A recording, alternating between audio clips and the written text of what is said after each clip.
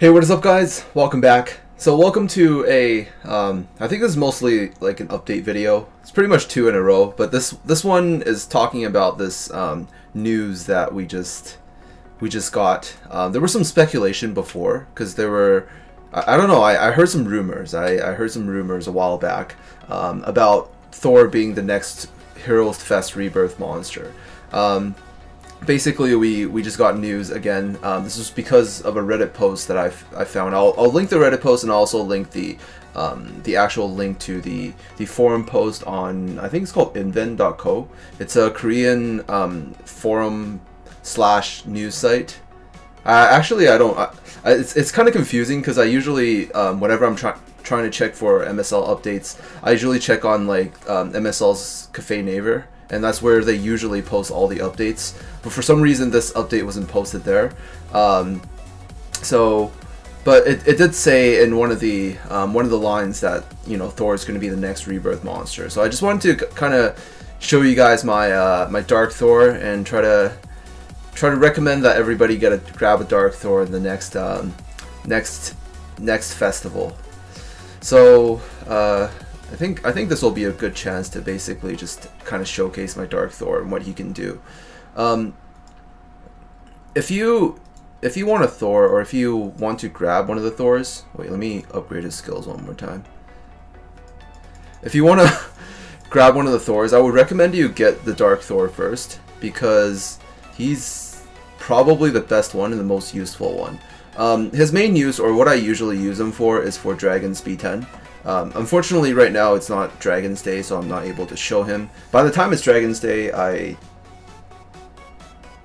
actually, wait, no. Heroes Fest starts next Monday, so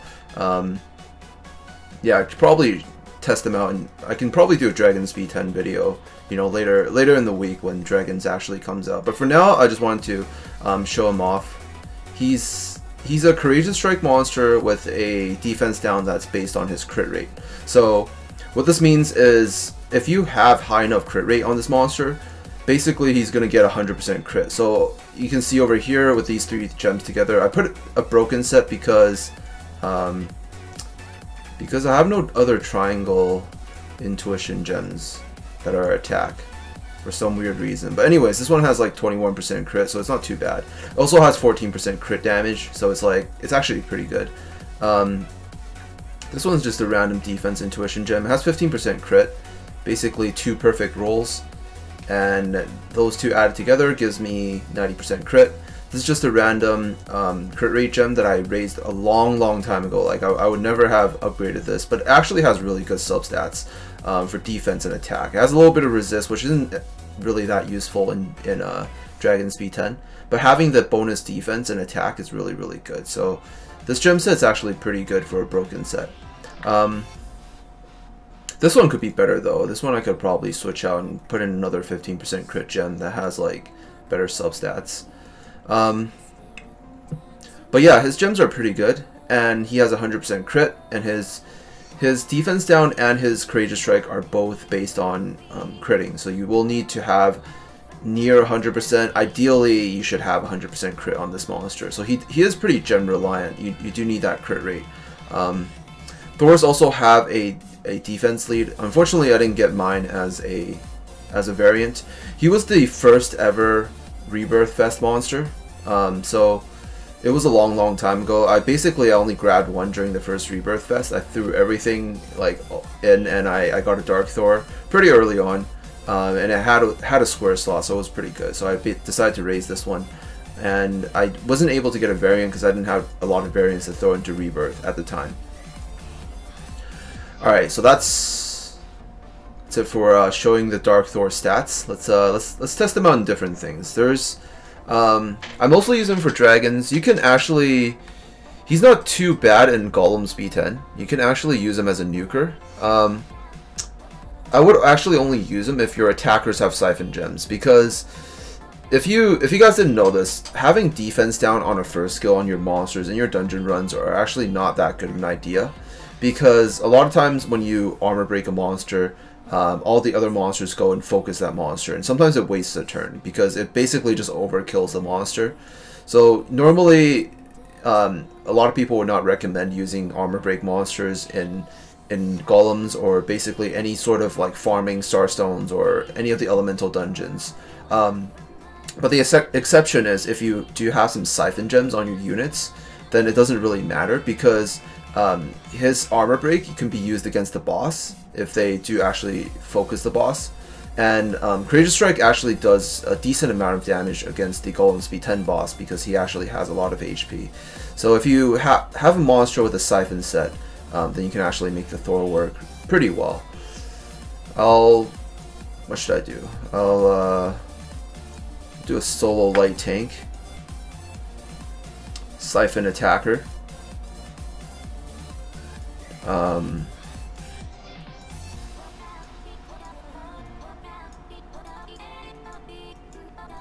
basically showing all the uses you can use for this monster for.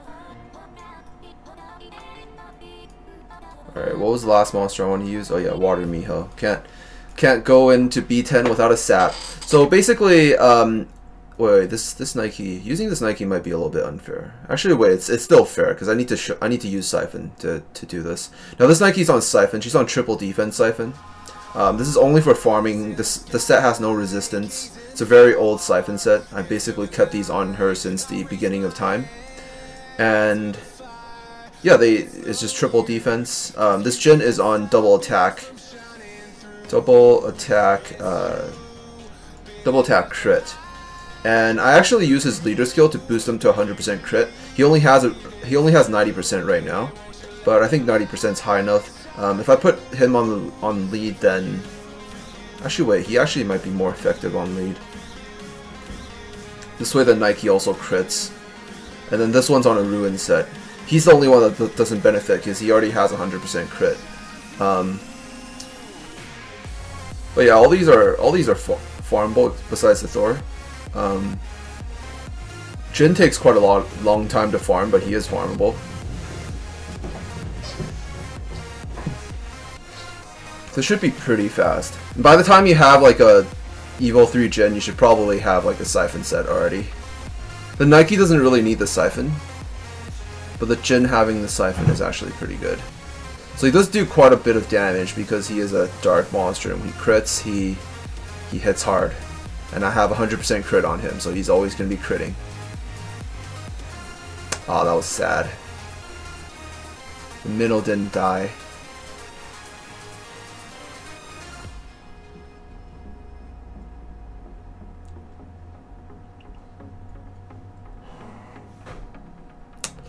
I don't think Jin has enough attack to kill the Moonflowers. Even with attack lead, he doesn't have enough attack. I need like a crit gem with like 20% crit damage or some shit like that on him to make it work. All right, this isn't the best team, but it does look decent. It's not too bad. Alright, when we get to the boss, since a lot of units have Siphon, he also has a full bar. We're probably going to be able to nuke one of the side units to death, and then some of our guys will get a full bar, and then the other one is probably going to die on the second turn. Alright, it didn't die, that was sad. But this run should be not too shitty. Alright, it'll be like 2 minutes-ish. Probably. Depending on how many saps I land on the boss. Aw, man. Hate it when he gets his animation off. It's quite annoying. Alright, he finally lands the armor break. But 3 of my guys are armor broken, so it's up to Miho to finish him off. Okay, this was not a good team. This was we need some work. We might need to use 2 light monsters to do this. But then I don't have a sapper. What am I supposed to do? Actually, I don't think sap's that important. Might just put 2 light nukers. Might be more stable. It's like 2 minutes.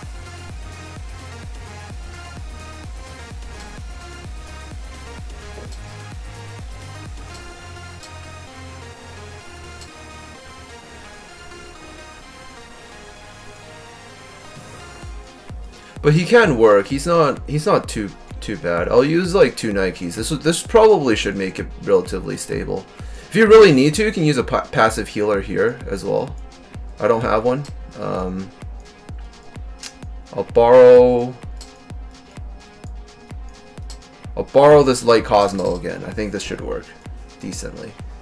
This way I have a bit of sap, and I also have a bit of sustain. It's a little bit hard trying to kill the golem without any sustain. You have to have like a lot of damage, or you have to have a lot of sap. The problem actually isn't the waves, because usually if you have siphon sets, the waves are pretty easy to take care of. It's just when you get to the boss part, if you don't have a lot of sap, then it gets a little bit hard to kill the golem. But during the waves with siphon, most of the time your bars should always be full on your siphon units.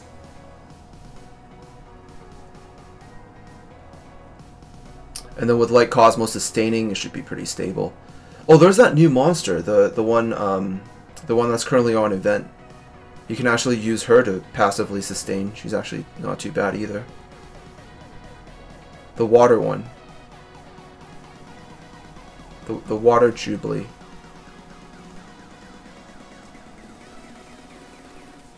Yeah, this team's not too bad.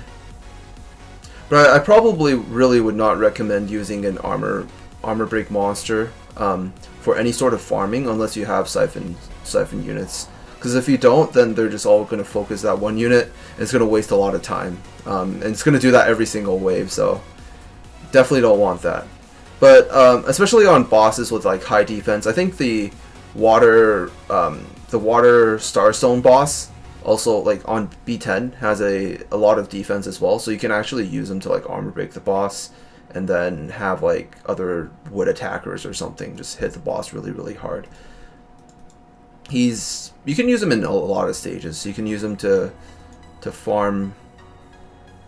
Farm usually bosses that are a little bit tanky, because you want to use like the armor break against them. I think Dragon's B10 is where he truly shines. And the other place is clan battles, but I don't think we have clan battles right now. But you can probably tell he has Courageous Strike on his second skill and Armor Break on first skill, so he has a lot of utility for clan battles. Like, he has utility and damage for clan battles, and he's also dark, so he'll do quite a lot of damage. So you can use him to farm. You can use him to PvP as well. Against teams that don't have a lot of resist, you might be able to just Armor Break and kill them. Against teams that... Alright, let's try Dark Thor. Basically, you can use him in place of an attacker.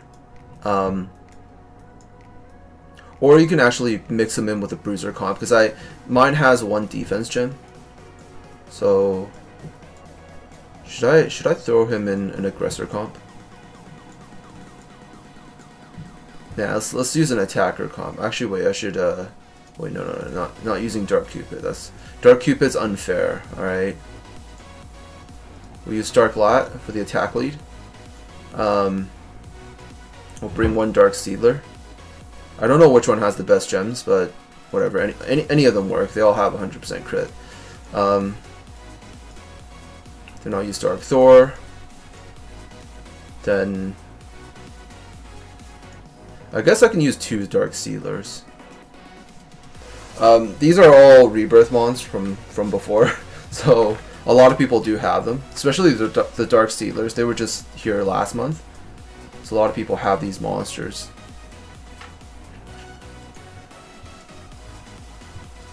See if we can kill this Leo in 1 turn, if I can armor break him. Oh, it landed. Alright. I'm not sure if the Lat will kill him. I think the Lat might actually kill him. Oh, so close. Rip.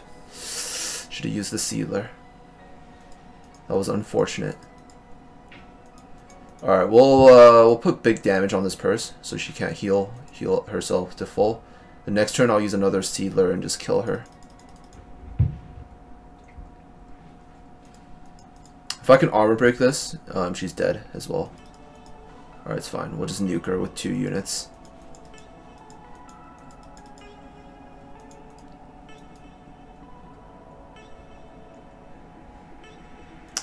Yeah, but in higher tier PvP, usually units have a lot more defense. So I think he actually might be better in if you want to use him in a bruiser comp. This way, it's less likely that you know, if you keep hitting the same unit with your Thor, eventually the armor break's going to land and you're going to be able to kill him. So basically you can just bring some monsters with sustain, bring some tanky mons, and then it should work. I didn't do PvP again this week, so my rank's pretty low. But yeah, you can use him in a lot of comps actually. He's not too bad. He's alright for a debuffer, because his debuff is like 100%, and he's dark, so he does do quite a lot of damage.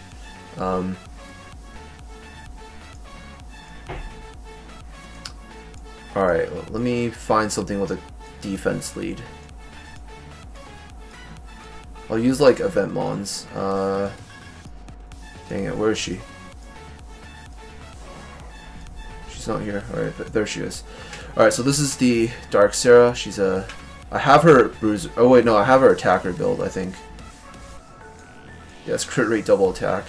Just make things tankier. They don't have a lot of threat. They only have one light monster. And I can just bring in like some random aggressors.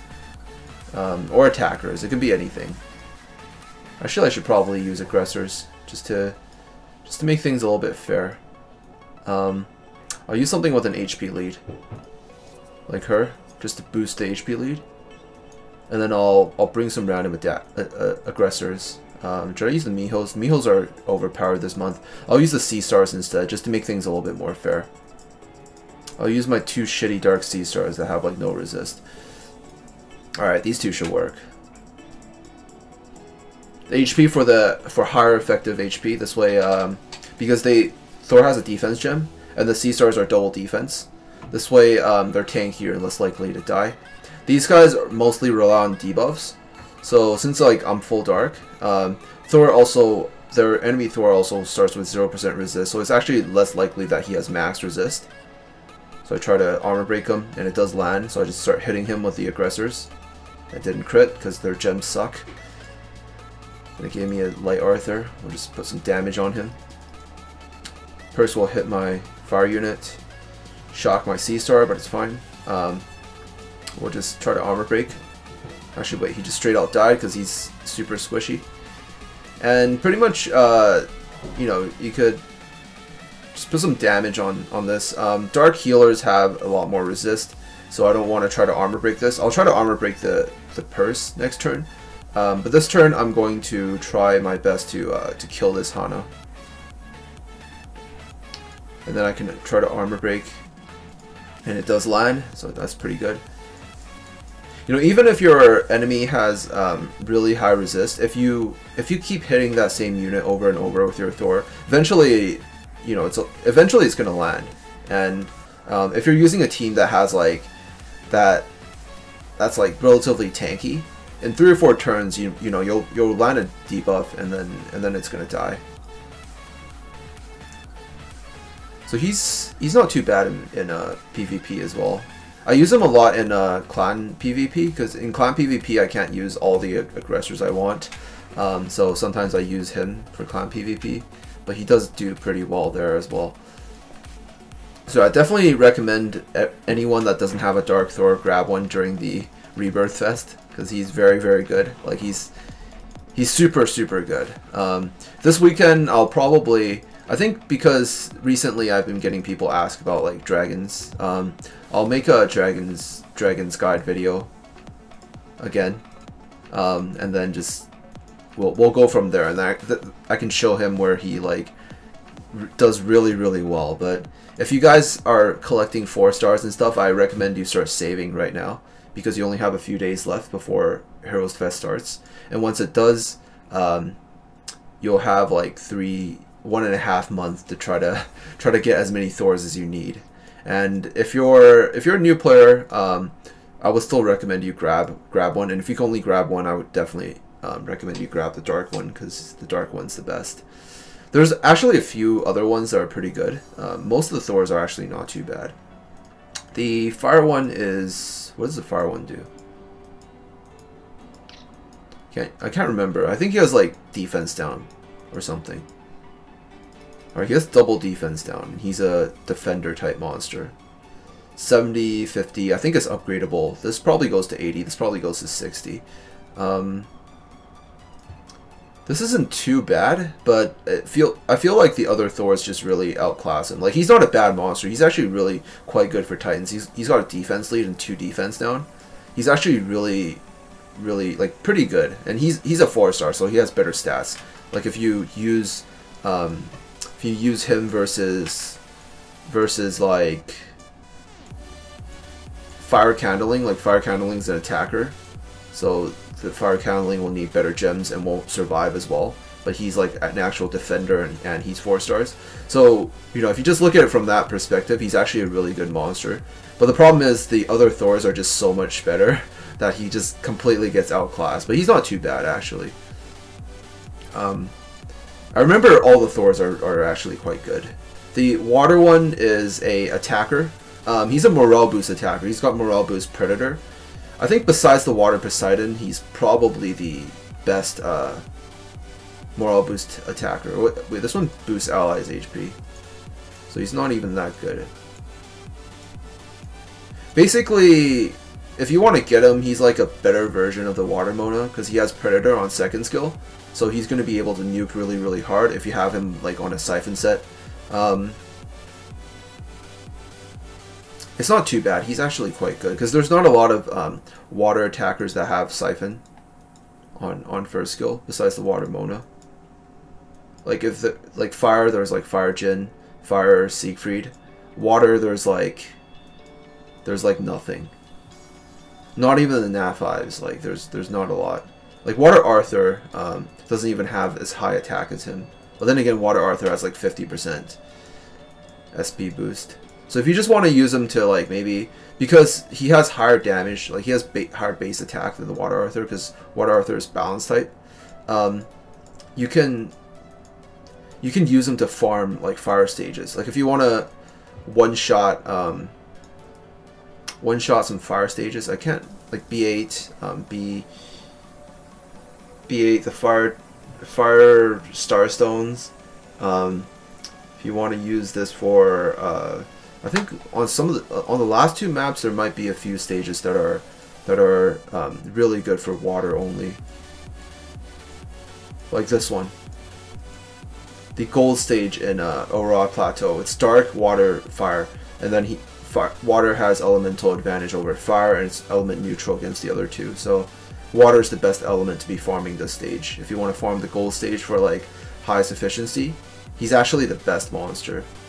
Now that I think about it, maybe I should grab like 2 of those, just so I can farm that stage like really efficiently. But yeah, that's Water Thor. It's a very limited use, but he is the best for the job if you need a water like morale boost nuker that you put on Siphon. Like I think he's the best one.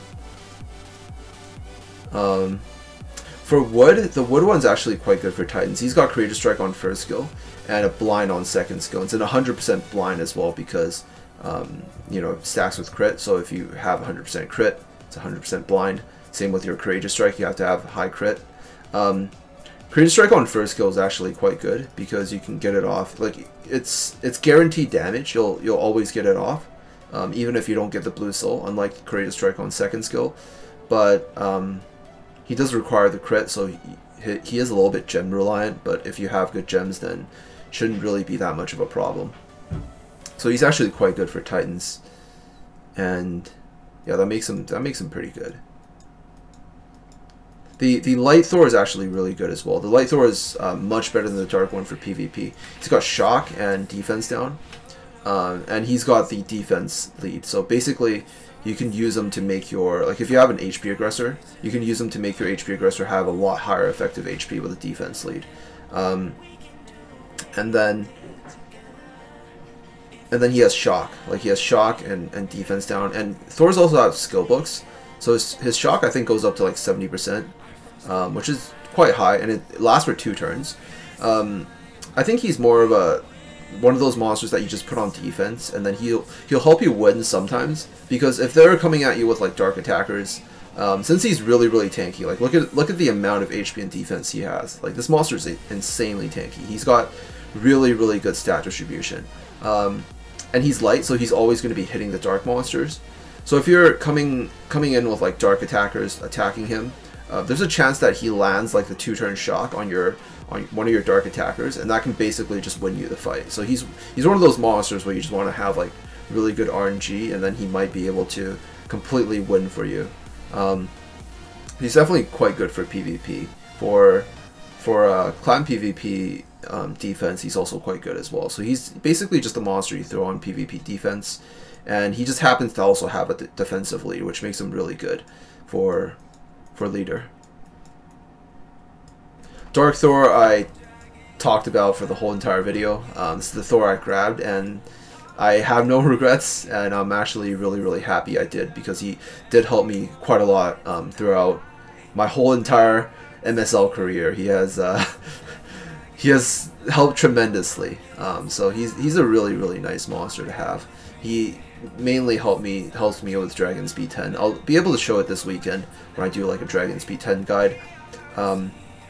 Really nice monster. Definitely worth getting. Everyone should grab him. Yes. Alright, so if you want me to rank the Thors, I would say Dark, #1, and then Light, and then I would tie these two, depending on what you're more interested in farming or in Titans, and then Fire would be last, because Fire's not bad, but Fire just gets outclassed by all the other ones. That's how I feel. But you know, if you want some Fire debuffers for defense down, he's one of the best. Like, besides like Fire Odin, he's pretty much the best. But anyways, that is pretty much it. Just wanted to give you guys a heads up and talk a little bit about the Thors, because it's shit's about to go down. Like, shit is about to go down. I'm actually quite happy, because last month during Heroes Fest or Clan Fest, I saved all the 4-stars. I was originally gonna feed them and make one more with Incubus, but I decided not to do that because I felt like I didn't really need to, and I raised the whole, well actually I didn't raise, I have a whole bunch of 4-stars that I'm like ready to feed right now. I have so many 4-stars that I don't need. These I only need to keep one of them, and a lot of the Radises from before I can feed. The Seedlers, I decided I should only just use one Seedler. I don't really need all the Seedlers. The Birdies as well, I decided to just keep one so I can feed all the other light birdies away. Then I have a lot of random like Lats as well from previous rebirths. The Phibians, I don't need them anymore. And I have a whole bunch of like random 4-stars, like these Jeans, these Yukis, these, I can't feed the Succubus, and then I have like all these capture mons that I have like legendaries in storage, so I can use them as well. But yeah, I have like a shit ton of stuff to rebirth, and I also have like I think I have 100 eggs as well, and I have a lot of Astral Gems. So if I want to summon during Heroes Fest for more 4-stars, I can do that as well. So I'm basically like I am so prepared for this Rebirth Fest. But anyways, that's pretty much it. Hopefully you guys enjoyed this video, and thank you guys so much for watching, and I'll see you guys in the next video. Peace out.